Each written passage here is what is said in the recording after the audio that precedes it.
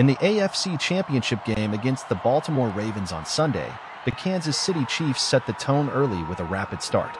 Patrick Mahomes showcased his prowess as he linked up with Travis Kelce for a spectacular touchdown.